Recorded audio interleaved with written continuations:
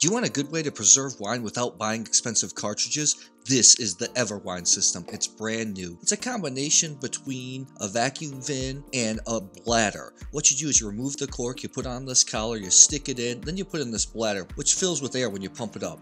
Then you stick it in, screw the collar tight. You want to turn this to let some gas out. You want to pump to get the wine all the way to the top.